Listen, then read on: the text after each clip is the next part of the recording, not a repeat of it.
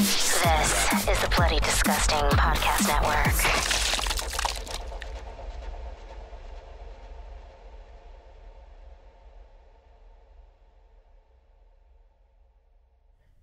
Hey everyone, it's Pacific. This is it. This is our finale. It's been a pretty awesome adventure, but I don't want to keep you waiting for this episode, so I'm going to go right into patrons.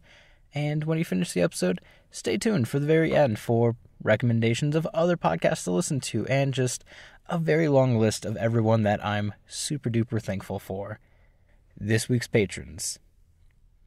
I want to give a big shout out to Sterling Neal, Adam Jacoby, Gary Adams, Set, Sarah Price, Gray Elman, Chris Camorti, Jesse, Don Cox, Carlos D. Steffens, The Nighttime Clasher, and Zach Davis. And without further ado, our finale.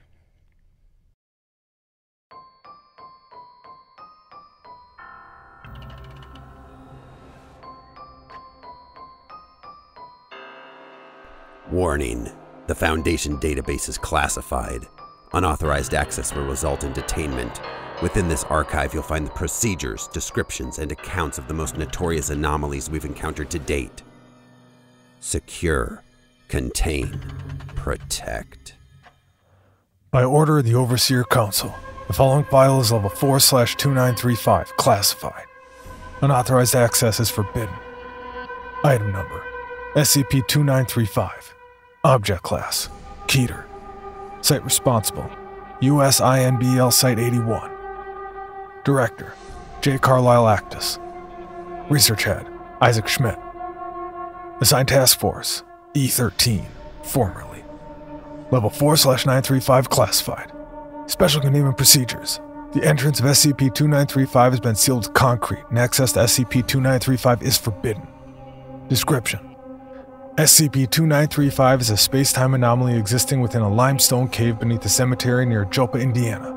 The cemetery, whose last interred individual died in 1908, was discovered by Foundation personnel after radio signals were discovered emanating from SCP-2935.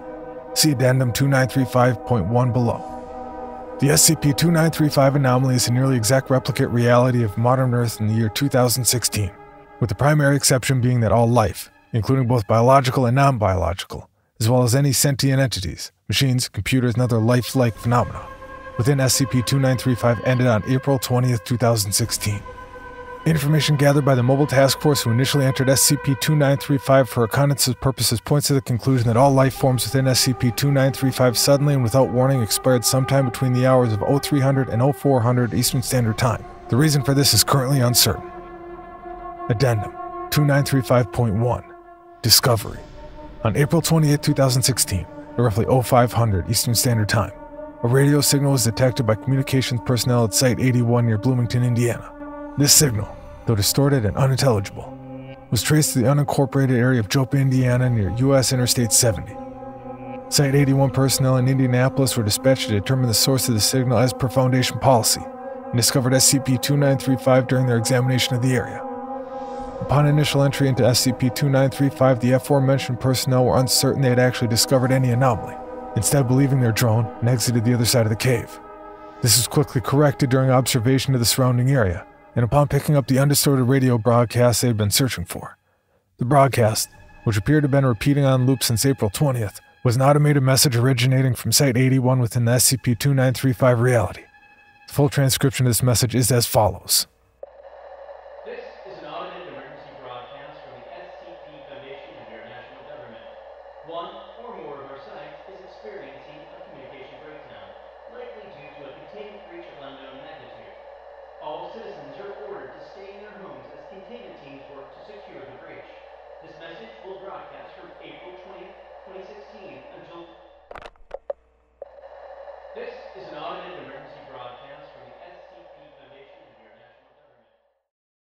Afterwards, the Site 81 personnel contacted Site Command. Mobile Task Force Epsilon 13, Manifest Destiny, was immediately assigned to examination and exploration of SCP-2935. Addendum 2935.2, Exploration of SCP-2935. Exploration of SCP-2935 by MTF Epsilon 13 took place over 4 separate missions, 3 manned and 1 unmanned. During these missions, several artifacts and pieces of information were recovered, and a full list with descriptions is available in Addendum 2935.3. Exploratory Mission 2935.1, codenamed Gauntlet. Mission Abstract. To survey and collect information and samples from the area directly surrounding SCP-2935 insertion point.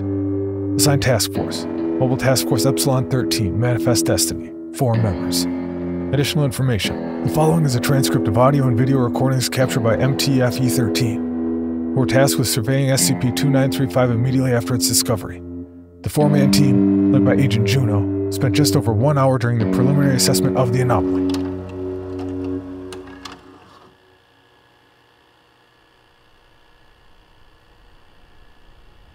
Mic's on. Check. Check. Check. Command? We hear you. Confirm that all agents are at the insertion point. Confirmed. Alright. Proceed with the insertion. Don't take any chances in there. We have no idea what you're going to see. Understood. Moving in. MTF-E13 team enters SCP-2935. Travel through the cave system takes roughly 15 minutes, after which the team emerges on the opposite side of SCP-2935. After cameras adjust to lighting, the surrounding landscape is visible. Christ. Yeah, holy shit. Confirm what we're seeing here, lead. Yeah, looks like a total lack of living vegetation. Trees, grasses, everything looks dead. Temperature readings coming in at 24 Celsius. Sound right? Affirmative. It's pretty pleasant, cloudy, but not a lot of wind. Understood. Go ahead and proceed, team. Look for any housing. Is this the area we just left? We're trying to confirm that. Can you identify anything nearby? If we go up this ridge, there should be a road there, the one we came in on. Let's head that way. Team moves up a nearby ridge. Yep, that's the road. Command, hard to say for certain yet, but preliminary observation points to this being the same locality as our side of the cave. Understood. Proceed with caution. Understood. Team moves north on a nearby road.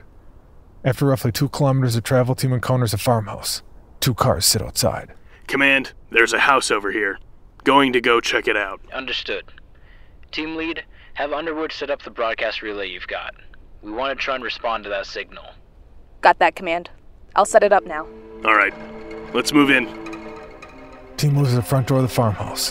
The door is unlocked. Front parlor is vacant. And Agent Kael confirms that power still works within the structure. Agents move from the kitchen.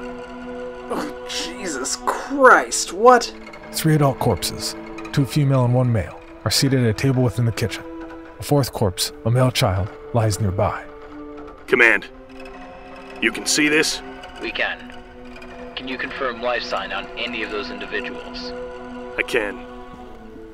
The adult male is dead. And the female to his right. And to his left. And the child, also dead. This had to be pretty recent, no signs of decomp. This is pretty fucked up. There's a newspaper on the table. April 19th, 2016. Hendricks County Flyer. Command, can you confirm the headline? One moment, team. Dinner. Look. Chicken, mashed potatoes, and green beans. Confirming that headline. It's accurate with the newspaper on that date. What the fuck? It's stale, but there's no... Wall clock says the date is April 28th, 2016. That's today. Same time, too. 09:45. Same as my time. How long have they been here? Boss, look. The food. Yeah, I see it. Team, we want to get some samples. Some of the food, samples from the individuals in the room, hair, skin, fluids, if you can get them. Any electronics in the room? There's a laptop on the desk in the next room. A smartphone in that woman's pocket. Yeah, battery's dead. Collect it. See if there's anything of note nearby, and get back outside. We don't want to keep you over there for too long until we know more about the environment. Agent Kael collects biological samples from the corpses, as well as from the food on the table. Agent Juno surveys the rest of the home. Agent Devon moves to the living room and turns on a television. TV works, just flipping around. There's not a whole lot other than test signals. Fuck me. Shit, boss, come here. What have you got? I think it's the Home Shopping Network. Look. Television shows the set of the Home Shopping Network. 2 individuals are on screen. One laying near an empty chair, the other facing the camera directly. Neither individual is moving. Backdrop has been burned. Automatic fire suppression system seems to have been triggered, and red emergency lights flash off screen. Marquee at the bottom of the screen scrolls as usual. Date reads April 28th, 2016. All right. Yeah, let's get out of here. Kael, come on. We're moving. Team leaves the house and rendezvous with Agent Underwood, who is finishing setting up the broadcast relay. After an additional 15 minutes, MTF-E13 returns to SCP-2935 insertion point. Before returning, Agent Kael collects samples of nearby vegetation for study. You know what I just realized, boss? What's that? It's summer in the Midwest. Do you feel like anything is missing? What do you mean? Listen. There's nothing. No birds, no insects, no car noise, nothing. Just the wind. It's so goddamn quiet.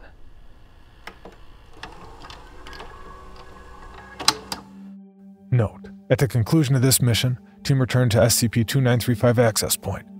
However, Team was then given instructions to stay within SCP-2935 and establish a forward camp, and await additional members of MTF-E13. Exploratory Mission 2935.2, Codename Overland. Mission Abstract: to gain access to a Foundation site, Site 81, and attempt to retrieve information from the Foundation server within, and establish a forward camp there. Assigned Task Force: Mobile Task Force Epsilon 13, Manifest Destiny, 16 members. Additional information: the following is a transcript of audio and video recordings captured by MTF-E13. The 16-man recovery team led by agents Juno and Rory were given instructions to commandeer functional vehicles within SCP-2935 and reach Site 81. Extraneous or non-pertinent dialogue has been removed. For full records, please contact the Site 81 administration. The team locates several vehicles and begins to move south towards Site 81. Main roadways are navigable due to few vehicles being on them at the time of the aforementioned total death of all life forms within SCP-2935.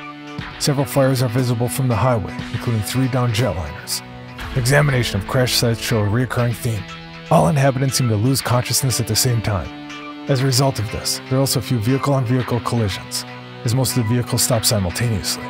Upon reaching Bloomington, MTF-E13 split into 2 separate teams, one led by Agent Rory, which would move directly to Site 81, and another led by Agent Juno, which would attempt to access the off-site deep storage server bank.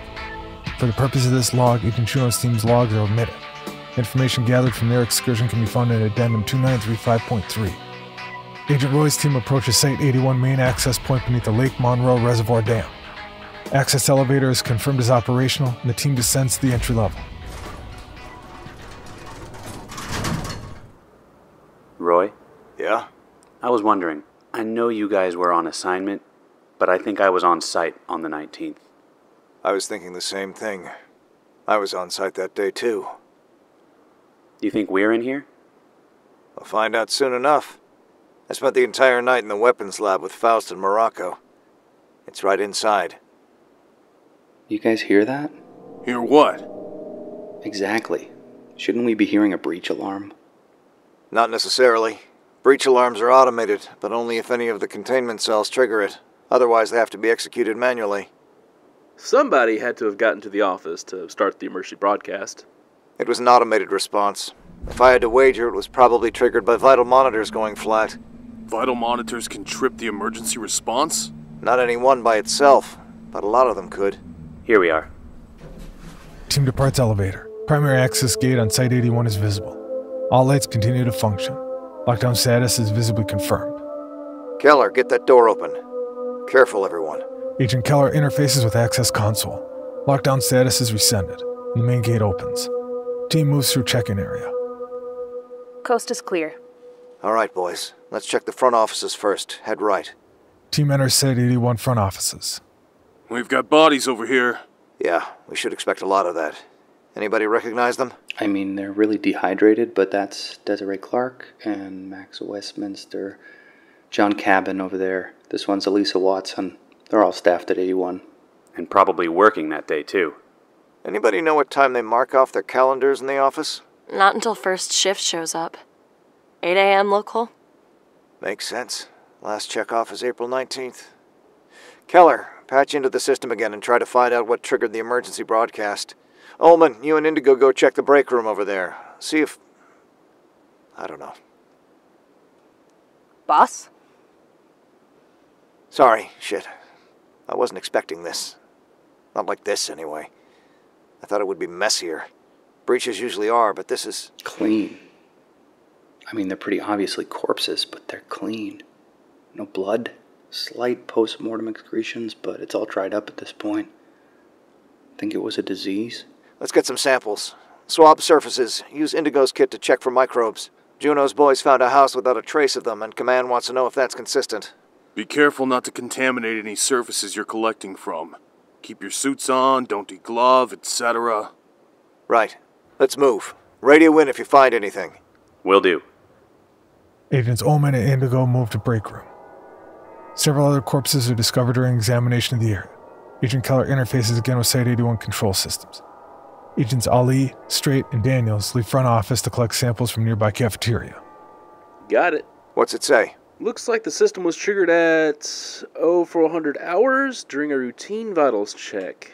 Apparently there was a malfunction, or rather, the system thought there was a malfunction. All of the vital transmitters had stopped responding since the last check. That doesn't throw up a breach alarm? No, I don't think so. It would probably ping maintenance first, and then system command, and then site command? If nobody responded, it would probably trigger a message to 17, and if that was ignored, maybe Overwatch command? After all those timed out, it dropped into the automated failsafe, locked down the site, began broadcasting for help. Then it waited. Waited for what? Response from another site, or literally anybody on staff. I think even level 1s can rescind timeout lockdown. Hypothetical, though. I've never seen it used like that. So nobody came calling? Nobody but us, a couple days later. What about the AIADS? Alexandra's passed into this site, isn't she? Maybe they're still here. Good point. There we go. Alexandra.aic is currently running. That's good. I'll wake her up. Alexandra, can you hear me? Alexandra, this is James Keller. Are you awake? Try the text interface. Nothing. It says the program is still running, but no response at all. I'll try... Nothing from Thorn either. They've all gone quiet. That's odd. Will us being here wake the other sites up, since we rescinded 81's lockdown? Assuming they're all the same lockdown as this one, maybe? No doubt some of them have protocols that require somebody to be on site to break a lockdown. I know Site 27 does, but they've got a pretty substantial Keller wing. Of course, we could get to Overwatch and unlock them that way. I know they can remotely rescind security measures at all the sites. Do you know where Overwatch is? No. Do you? No.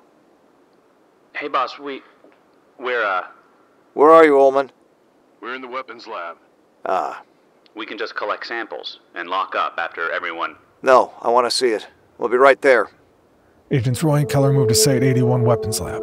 Agents Owen and Indigo stand just inside the door. Let's have a look. Boss, It's not me in there. I'm me. You think I'm worried about what happens inside of an anomaly? We've all seen all kinds of crazy shit. Places that messed with your head or whatever. Seeing my own corpse isn't going to ruin my day. Team enters weapons lab. Agents Morocco and Foster laying near a lab bench. The corpse of Dr. Rogers is collapsed near the door to the firing range. The room is otherwise empty, though covered in dust. Where is it? Agent Owen leads team to the door of the firing range. Inside the range is empty, except for a single corpse at the far end of the room laying on the floor. We've collected samples, and I had a chance to look at a few under a scope. 100% cell death in every single one.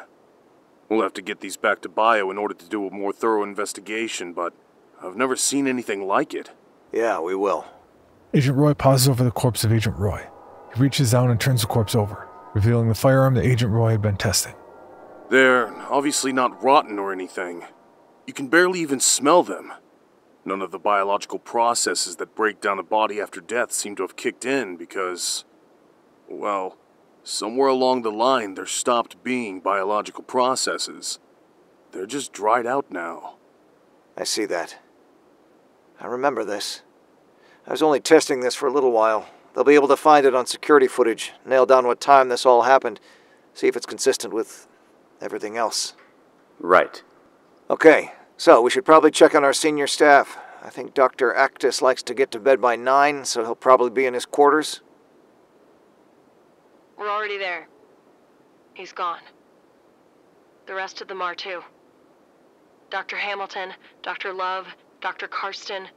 Dr. Mann was out in the hall. I think he was in town for that seminar on the 19th. They're just like the rest of them. Totally undisturbed otherwise. Saves us that trip, I guess. Keller, get into that terminal, see if we can access the containment wings. I want to make sure there's nothing in there nothing that can get out, I guess. Can do. Agent Keller moves to the nearby terminal. Agent Indigo collects samples from the corpse of Agent Roy. Elsewhere, Agents Strait, Ali, and Daniels examine the corpses of Site 81 senior staff, collecting samples as necessary and taking artifacts for local observation. You guys get the feeling we're getting mind-wiped after we get back from this? Why? This has to be a huge breach of informational security, right? I mean, hell, I could go look in Atticus's sock drawer and tell you whether he prefers boxers or briefs. Who knows what else we could get into, accidentally or otherwise. Senior staff doesn't have as much functional knowledge of the skips at their site, believe it or not. The important stuff is locked down on the network, and the really important stuff is kept on vinyl somewhere. Regardless, you don't need to go snooping through his journal or anything. Actually, I take that back. If you come across a journal, pick it up. Wouldn't hurt. Amnestics hurt. You won't know either way. Boss, looks like everything should be clear, though we'll have to access a handful manually. I can't open them up from here. Should be pretty straightforward and... Yeah? Sort of... I'm not sure what I'm looking at. It's an encrypted security warning, but it wasn't triggered automatically. Somebody would have had to put it in here. When was it posted? About 3 days ago. So definitely after our projected date. Could very well be a glitch or something. But... It's not likely. These kind of things don't just show up. Too many fail-safes. The system won't throw up an encrypted message unless it's absolutely necessary. Or somebody put it there. Right? Right. Log it. Transmit it back to Juno's team. Have them relay it local side. See what they can make of it. Sure. Just received a message from them. Looks like they finished up. Says they're going to roll our way in a bit. Alright, let's head downstairs then. See what the skips have been up to. Team assembles outside of staff dormitories. Team moves to lower level access elevator. Team arrives at first containment level. Wits about you, boys. I feel like somebody is watching us. I feel it too. Doesn't feel right. There's something else in here. It's just the 7 of us. Get your head straight. Let's move. Team begins to check safe class containment cells. SCP-2951. That big fleshy thing. Get that door open. There. In the corner. Is it moving? It looks like it's moving. It's just a fucking light. Look, it's all dried out. Agent Indigo examines SCP-2151-1A. Yeah, this one is gone. Check that chamber. The ring should be in there. Yeah, they're in here. They're all tarnished, though. This one's rusted through. Bag 'em. Let's move on. What's next? That displacement chamber is at the end of the hall. We could check that next. The ghost girl is in there. Let's see. Wait, this cell is lit up too. Doesn't have a designation tag on it. Fuck. Can you smell that? Is it coming from this room? Smells like death. God, that's strong. Can you get that door open, Keller? Hang on. It's acting up. I think it's jammed. Probably malfunction. Open the window. It's not jammed. Oh, fuck. That one's decomposed. Christ alive, you're right.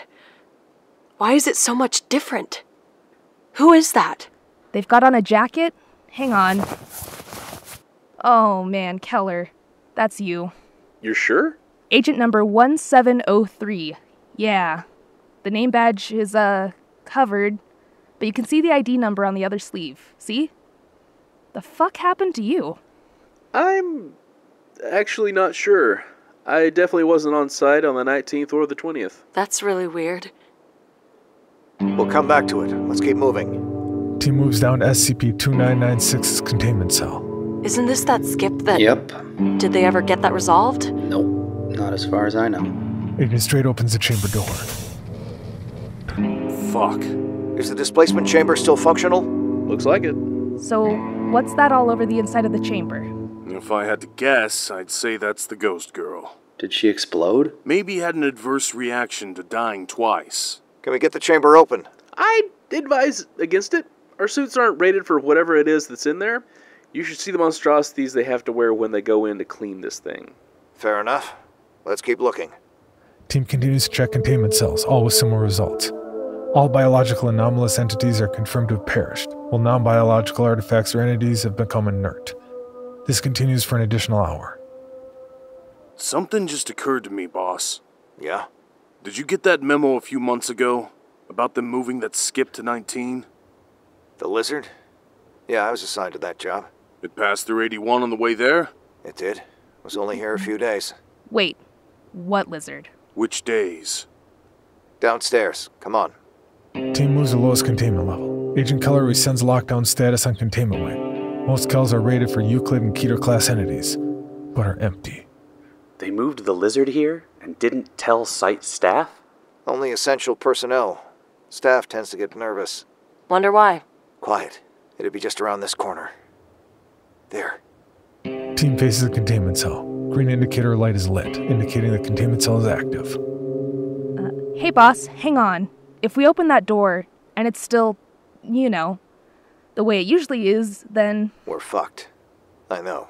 Agent Keter opens security door. Team enters containment cell. Within the cell is a large steel container. A tank of acid sits above the tank, as do several other containment-oriented machines. There's a door over here. Roy, Agent Roy opens the door to the container. How? The corpse of SCP-682 is visible within the chamber. Entity displays no signs of life. That's impossible. That's fucking impossible. There's no way. Agent Indigo approaches the corpse and proceeds to examine it. After a short time, he steps back. Yeah, it's dead. Team remains silent for a moment. I'm suddenly feeling weird about this place too, boys. Let's get topside. Do you want me to collect some samples? It can wait. Team returns to the surface. Little is discussed on the way. Team rendezvous with Agent Juno's acquisition team. Both teams dispatch automated drones to the SCP-2935 access site with collected artifacts and information for local analysis. Exploratory Mission 2935.3, Codename 19. Mission Abstract. To travel to and ascertain the condition of Site 19 within SCP-2935. Assigned Task Force. Mobile Task Force Epsilon 13, Manifest Destiny, 16 members. Additional information. The following is a transcript of audio and video recordings captured by MTFE-13. The 16-man recovery team, led by Agents Juno and Roy, were given instructions to extend their mission within SCP-2935 and travel to Site 19.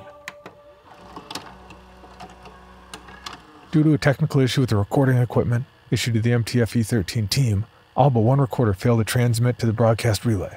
The remaining recorder, belonging to Agent Keller, continued to intermittently display audio only during the entire duration of the 6-day expedition.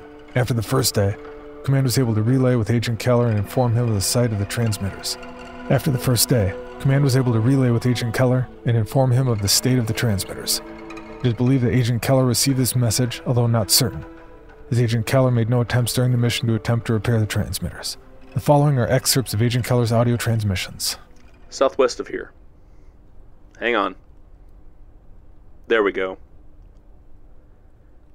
There are a lot of system messages in here. Looks like a lot of sites were trying to automatically contact 19 for assistance. I think some of these sites I haven't even heard of. That one might even be... Same as the transmitters at 81. Yeah, but this one doesn't do an hourly check. Just pings them all every few seconds. 0113 hours, so that would be 0313 Eastern. That fits our projected timetable. Power failure. There's nobody down there to change the fuel cells, so we'll probably just shred them and wait for new ones. No lights until then. Not the right kind of engineer. Sorry. Should be one down the hall. Yeah, he's dead. I assume, since I'm still standing here, it's not working anymore. All you have to do is touch it. Bag it, throw a sticker on it, let them know the amulet won't do anything to them. Hang on. Doors up. I think that used to be Dr. Cimmerian. That was a bad place to stand. Understatement of the year. I'm having trouble getting... Our connection isn't great down here. Broken. Just like that mask was earlier. Nah, you can blink. It's fine. Hello? SCP-079? Are you awake? Nothing. That answers that. What were you expecting? Drone's here. I'm going to go ahead and send it back to the access point. It'll just be a minute. Several minutes of Agent Keller quickly typing in a keyboard. Unlike previous transmissions, no other individuals can be heard in the background. Just check and see if there are any other messages we should know about. No, nothing out of the ordinary. We're good to push on. Hey, at least you looked good. Man was face down at the bottom of a flight of stairs. They're all dead. Every single one of them. How haven't you figured this out yet? We're not on a goddamn recovery mission. We're not here to rescue anyone. There's nobody to rescue. Our evidence indicates that everyone is dead. Everyone and everything. 100% of Foundation sites reporting the same transmitter malfunction. 100% of Foundation sites in lockdown. Not just here, all over the world. There's no bunker they could have gotten to. No, because it was everybody. Because this isn't our reality. It's somebody else's. Ours is fine. Nothing happened to ours.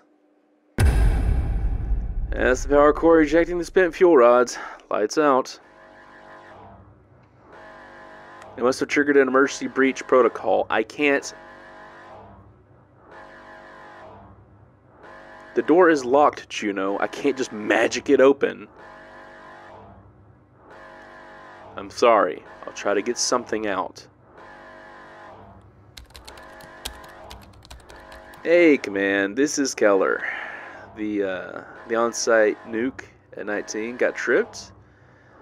I locked in down here, and Kael wants you to tell Anita that he loves her, and Daniels has a family in Florida.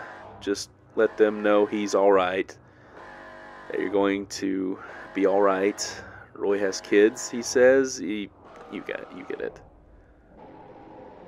No, just means the loudspeaker lost power. We're done. Exploratory Mission 2935.4, codename Emptiness. Mission Abstract. To utilize an automated drone to assess the situation of the SCP-2935 reality at large, as well as recon with MTF-E13 team at Site 19. Assigned Task Force. Not applicable. Additional information. The following is a transcription of the audio and video recorded by an automated Foundation drone, SKF-1951, launched by Site 81 personnel at the SCP-2935 access point. The planned mission was to use the drone to gather information about SCP-2935, as well as contact MTF-E13 and retrieve artifacts and data collected by the team. Drone moves from access point on a nearby road, which it uses as a runway for takeoff. Drone ascends to an altitude of 3 kilometers. From this height, the surrounding area is clearly visible. The entire region is completely devoid of all forms of biological life. Many trees have collapsed, likely due to the high winds. Large drifts of sand and dirt are beginning to form along roadways and houses. To the west, a storm system is forming, moving east. The drone turns and flies towards Indianapolis. As previously confirmed by MTF-E13, US Highway 70 is mostly empty of vehicle traffic, save for the occasional semi-trailer. Several large fires have broken out across the dried vegetation in buildings in nearby towns. In the distance, the Indianapolis International Airport is visible, with several other large fires nearby, likely due to downed planes. A large pillar of smoke obscures the camera briefly, and after passing, it is confirmed to have originated from a downed Southwest Airlines 737 jetliner. On approach to Indianapolis, the city appears relatively unscathed. Several small fires appear to have broken out, but have either burned out or been put out by rain.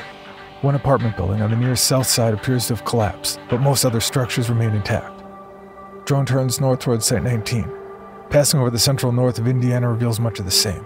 Dead vegetation, dirt, and sand drifts, and the corpses of animals and livestock at area farms. Occasionally a human corpse is visible, though many likely remain within their homes. Camera cuts out.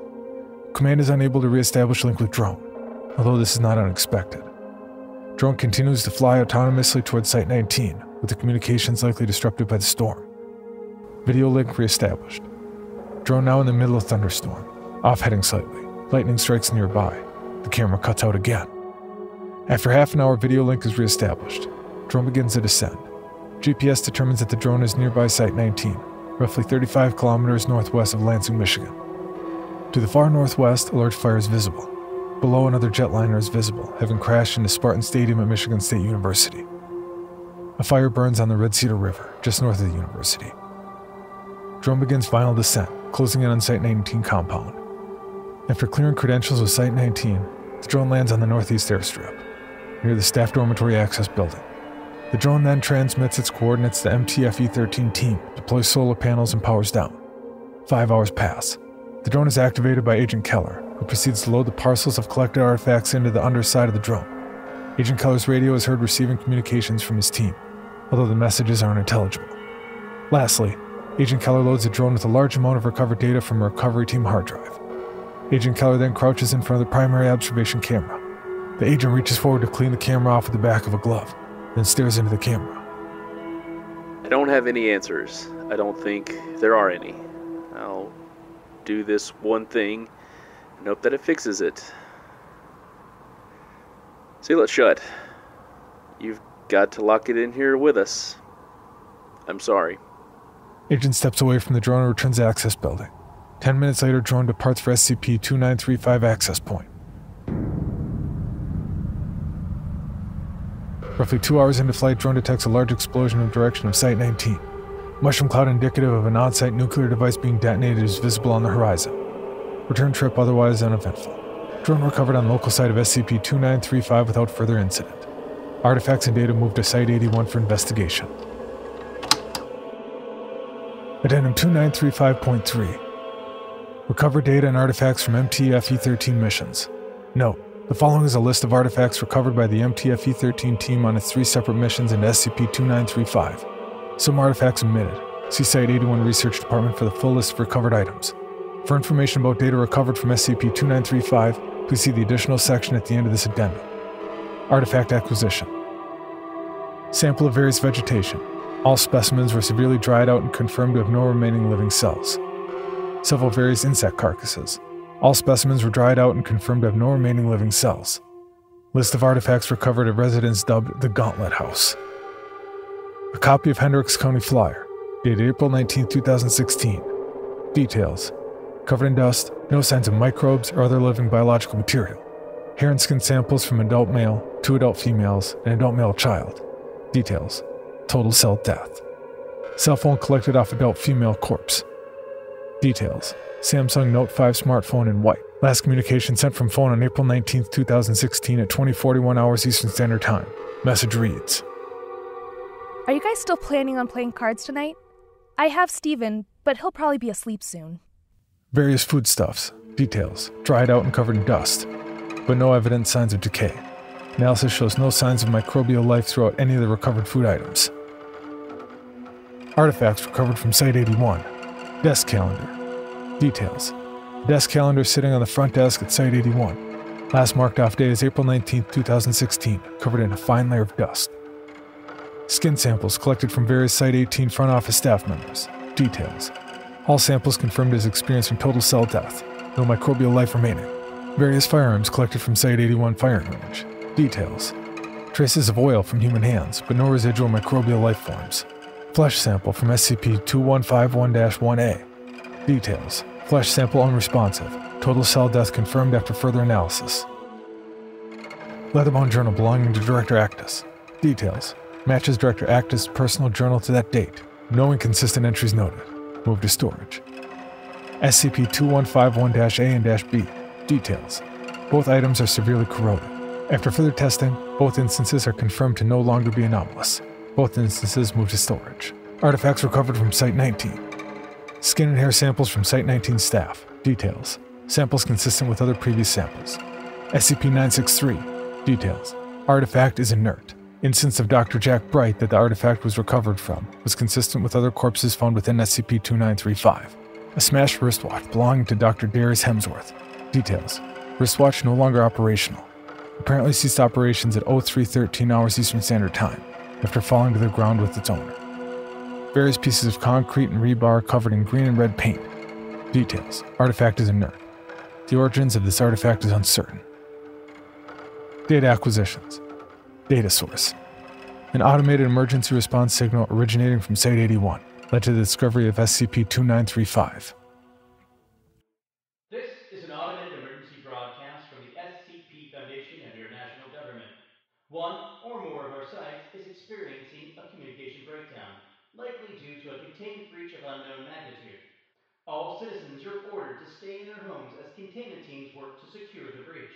This message will broadcast from April 20th, 2016 until... Data source. A log of distress pings originating from Site-81. 0313 hours. Massive transmitter error. Requesting maintenance. 0314 hours. Massive transmitter error. Requesting maintenance. 0315 hours. Massive transmitter error. Possible breach of containment. Requesting maintenance. 0316 hours. To Site 81 command. Massive transmitter error. Please advise. 0321 hours. To Site 81 command. Massive transmitter error. Please advise. 0326 hours. To Site 81 command. Massive transmitter error. Beginning lockdown procedures. Site will lock down in 10 minutes. 0331 hours. Site will lock down in 5 minutes. 0335 hours. Site will lock down in 1 minute. 0336 hours. Site lockdown complete. Please advise. 0400 hours. To Site 17 command. Site experiencing massive transmitter error. Lockdown procedures initiated. Please advise. 0500 hours. To Overwatch command. Multiple sites unresponsive, experiencing massive transmitter error. Lockdown procedures initiated. Please advise. Data source. Site-19 interior and exterior security camera footage. Footage shows the exact moment during which SCP-2935 event took place. Exactly 0313 hours Eastern Standard Time. Footage shows all members of site staff on camera, as well as all surrounding flora and fauna outside of Site-19 suddenly dying. No other phenomena are evident on this footage. Data source. Encrypted security warning recovered from Site-81. Decryption of source revealed a hidden audio log file. Decryption of that file is below.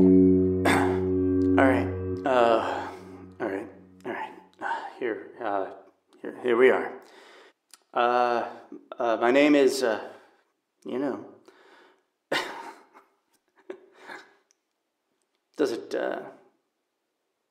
doesn't really matter. I'm on, was on staff at 81.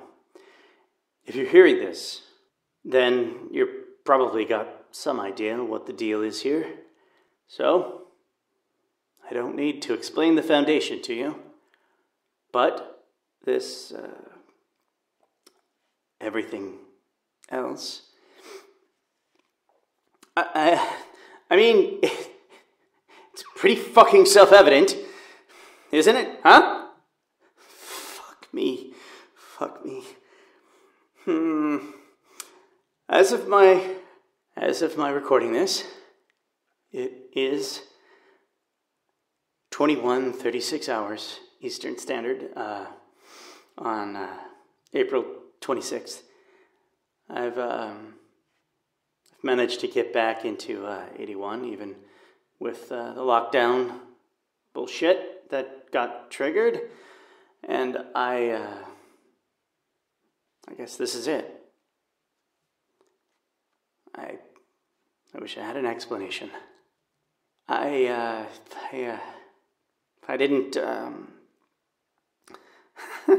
I didn't still bleed, I would think I was dreaming. I've had dreams. I've had dreams where I was dreaming, but I wake up and I'm still here. Still here. Alone, and everyone is gone, and they sent me to check this signal. They had picked up near Joppa, just off the 70. Quick little exploratory mission, and I was the closest. So I pop in there, and I find this cave. And on the other side is the world. It's the world I just left. But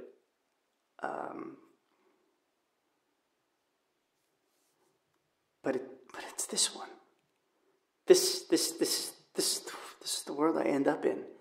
The grass, the birds, things dropping out of the skies, and dark things floating in the water.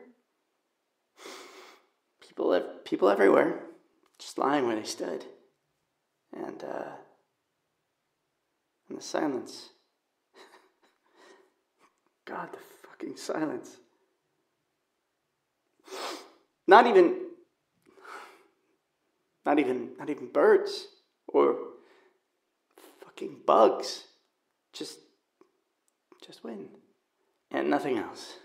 That's it. I came back to report on what I had seen, and I don't have any answers. That's something. I don't have any fucking answers. I don't think there are any. You know? I don't have the right words to say. This world is different from the one I saw in the cave. People are moved around. The date is different. Things are different because it's my world. This is the one I left. This is my family. My family is here, and my friends. But now it's all gone. It's all gone. It's fucking gone. Everything is dead. There's no evil magic.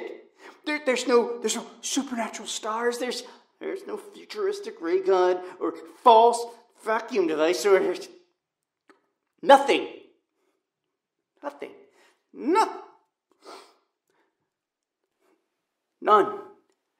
None of those things mattered. Nothing we did mattered. It's all gone. It's all gone. Something must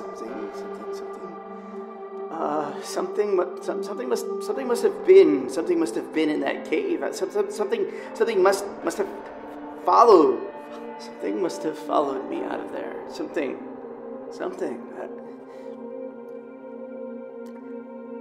needed me to go in there. It needed me to bring it out. Let it loose. Let it do to my world what it did to that. And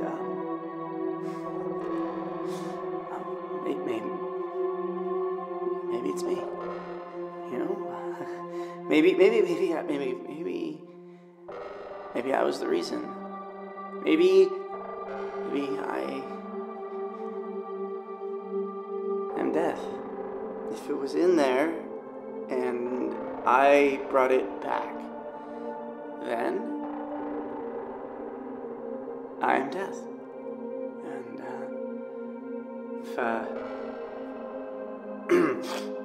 I've got myself in a containment cell here, jammed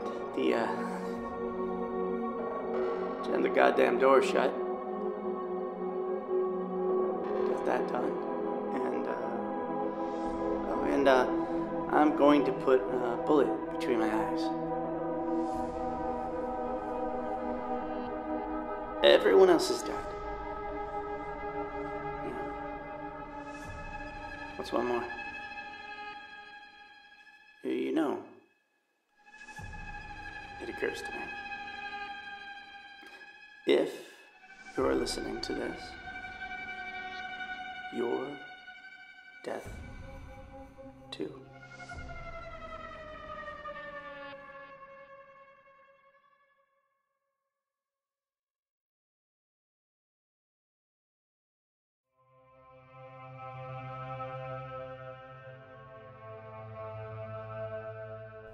SCP-2935, O Death, was written by DJKaktus.